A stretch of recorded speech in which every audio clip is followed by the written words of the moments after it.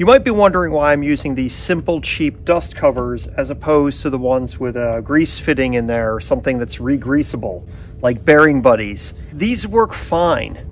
All you have to do is pop them off periodically and check them. And I've heard conflicting things about products like Bearing Buddies. For example, one of the things that I've heard is that they keep the grease and the pressure on the outside wheel bearing, but don't do the same for the inside, which is concerning because then your inside bearing could wear out. The other thing I've heard is that they put too much pressure on there and they can cause the inner seal to actually wear out prematurely because it's putting too much pressure on there with the grease.